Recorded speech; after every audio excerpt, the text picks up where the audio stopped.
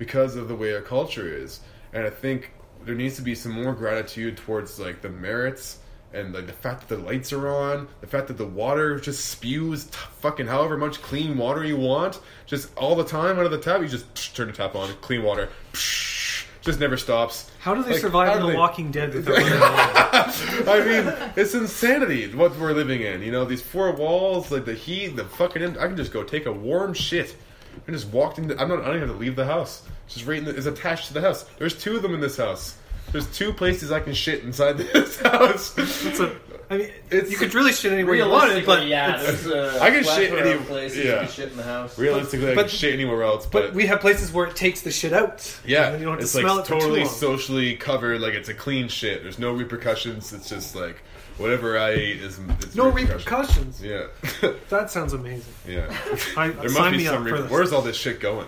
I wonder. That's the word. There's gotta be some because then when you get all the sewage out in the water, it's super great for these certain types of microbes. And our diets are so fucked that the shit we're shitting can't be good. And tons of pharmaceuticals end up in the water. Oh man!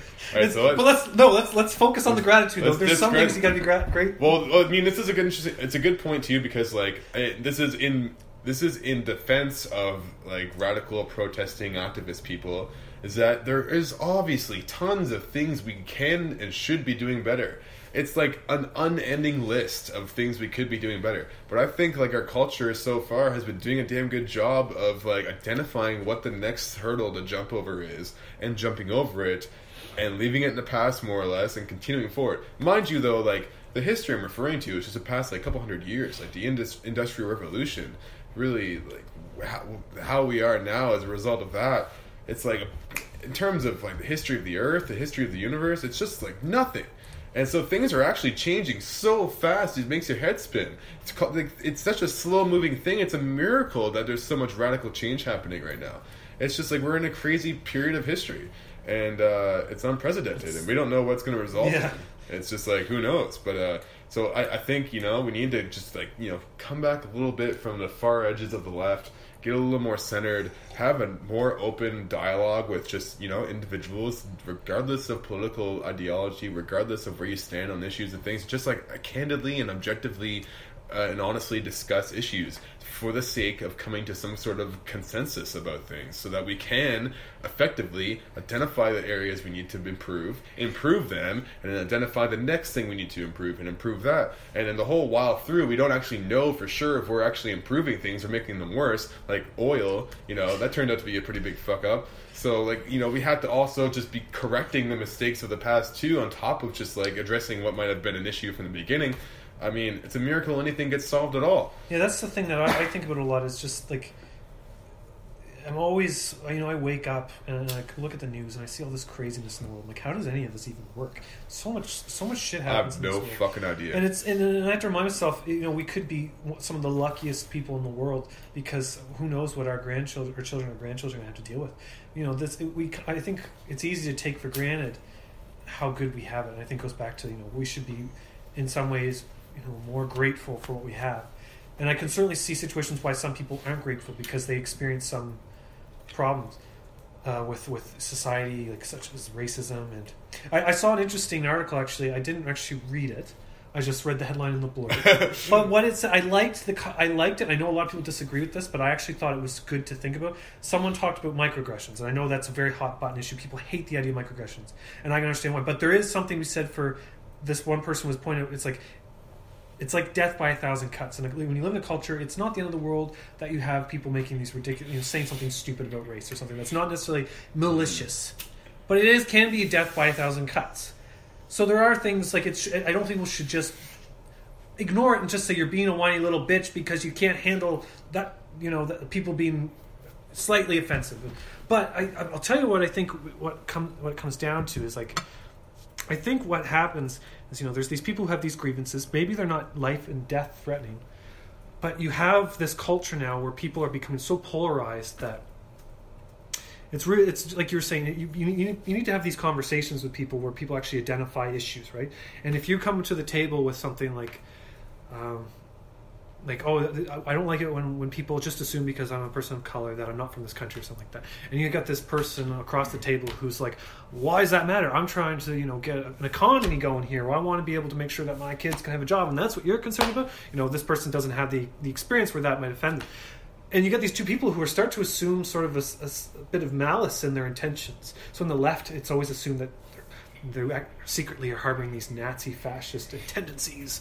Like, I don't want to talk to that person about anything, because ultimately what they want to do is, they don't care about the fact that I don't like being people saying things about me as a person of color, and they probably don't care because they're secretly Nazi. And then the people on the right are like, oh, they're probably those goddamn Marxists. They're infiltrating all the universities, and there's assumed malice. So these discussions just break down. The opportunity for discussion just goes out the window. So when I'm thinking of what was it recently I was reading? There was something. Oh, abortion. Abortion's a hot topic. It always has been. What I've noticed is that, like, from the left, for example, there's this narrative that it's solely about men controlling women's bodies, to me, in my mind, when I think of anti-abortion, I assume it's mostly men. But then you have my mom and my entire Catholic church that I went to when I was a kid. I'm pretty sure all the women in that church are so anti-abortion, and it has nothing to do with men. They sincerely believe it's wrong. But if you talk to someone on the left, it's all framed from the narrative that it's men trying to control women's bodies, and there's no doubt about it. There is that huge amount of men who come from this sort of religious background that shuns sex and outside of marriage. And, some men see women who get a lot of abortions as being, there's an immorality to it. But there's people like my mom and tons of men too, who they sincerely believe that it's murder. That's how my mom views it. She's disappointed in the fact that I don't agree with her, and, like, it has nothing to do with her being controlled by men to think that way. That's something she came to the conclusion based off of her values. And the left will demonize people as being anti-abortion and assume some sort of malice, when it really could be that they believe what they believe because of their values. And then, of course, there's the right. The right have similar views about the left and seeing malice at every corner. And that's something that I think just leads to a breakdown that we're seeing in political discourse. And, it's hard for me sometimes to recognize that on the left. Another one would be there's a debate that I was following online quite a bit on this. There was a women's shelter, or it was either a shelter or a library of some sort for feminism, like feminism books, I think, maybe, or art. I can't tell you all the details about it. The point was, it was a women's group in Vancouver, I think, and I guess they ran afoul of some leftist folks who said that they were anti-transgenderism or anti-transgender people, and this led to, like, a group of people storming this building and, like, basically, like, ripping a poster down and basically, like, hollering at everybody, calling them anti. I don't really know exactly. But the point was, they assumed that because of some books that they carried in this women's library, that they were anti-transgender and stuff like that. They assumed malice. You know what I mean? They go into it. Well, I have a story that's kind of it illustrates this. It illustrates the phenomenon, but completely out of the context of any of this. That's okay. It's just like, but it's just, I feel like I think it's a good story because I think the phenomenon, like the capacity for us to just, like, enter into, well, I'll just tell the story and make the point. We'll see. So, we're roofing the conservatory, the Halifax Music Conservatory. And we're working this one particular Sunday, and we were doing the front where there's the only, like, ramp, wheelchair access, and there's church services here, and there's, tons of music lessons going on every day of the week. So we're roofing the front part, and there's 2 different church services at the building. So there's, like, periods of time when we couldn't work because we typically, when we're working, have that area and all the parking spaces in the area sectioned off, taped off, sawhorses, construction signs, everything. Because, like, we're working up above on the roof. Like, you drop a nail gun, you drop a hatchet, you drop any, like, that's just going to take some old person right in the head and split their head in 2 pieces. Like, you don't want that.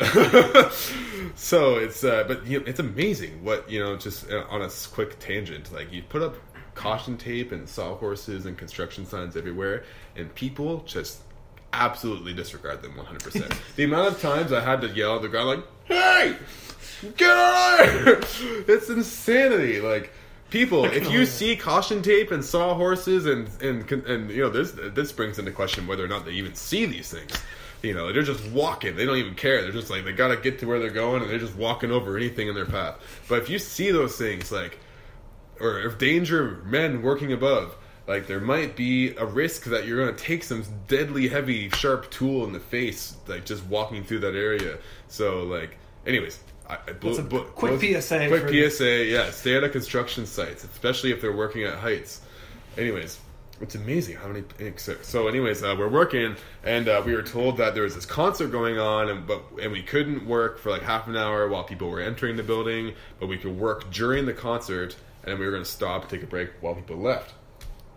Turned out, so like, we're roofing and shingling and banging the nail guns against the roof, and then this guy just like, we just all hear this, like, you know, disembodied voice off in the distance, like, "Hey, what are you doing up there?"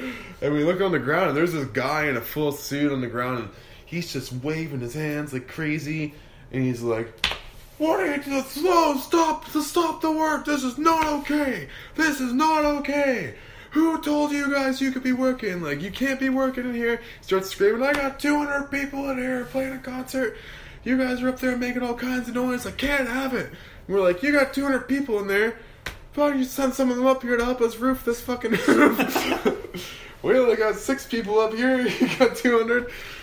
We didn't actually say that.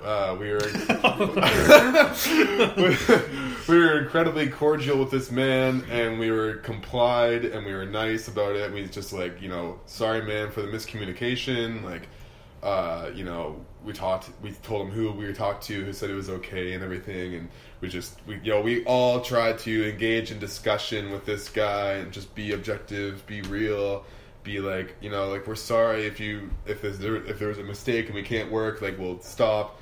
It's all good." And so eventually what we did, and we went down and just, like, took a break until they were done, and so that was how that day went. But this man just went out into the situation hostile and looking for a fight, you know, like, looking for hostility. And what if we had been the kind of people who responded hostilely too?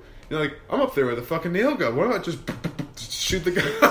Like, or just, like, I don't know. Like, it's like, obviously we wouldn't do that. And obviously any good, sensible, mature person would not do that. But, like, you don't know what kind of fucking people you might just be dealing with in an interaction like that. It's risky to go and be that hostile with other human beings, because other human beings might be fucking crazy or murderous, and who knows. And so, like, we're just I just couldn't believe, like, that guy's gall just to, like, you know, he wasn't particularly big and physically threatening or anything, you know, like a bunch of big roofers up there. Like, you know, you go back a few hundred years and you just go into a situation like that, like, the wrong kind of person would just kick the shit out of you, or worse.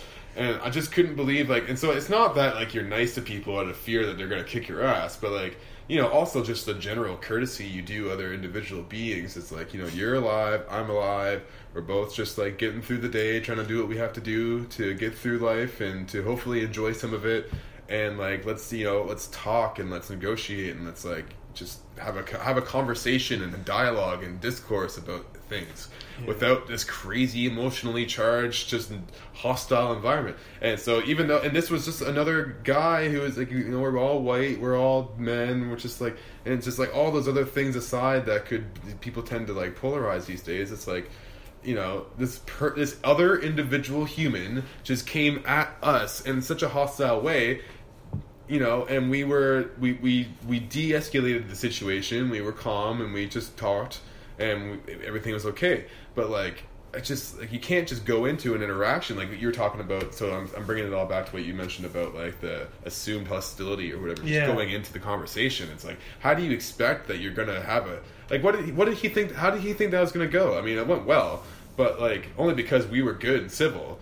You know, it's like, how do you think an interaction is going to go when you enter into it with that much aggression? You're just, like, sowing the seeds of aggression back at you. And it's like, this is one of the things that just was such a huge lesson working at the call center, is having empathy for these people working these customer service lines like they're just taking the most insane verbal abuse all day, Yeah. just having the worst, like no windows, no fluorescent lights, or just only fluorescent lights, and it's like, you know, I never have any issues getting whatever I want from customer service lines.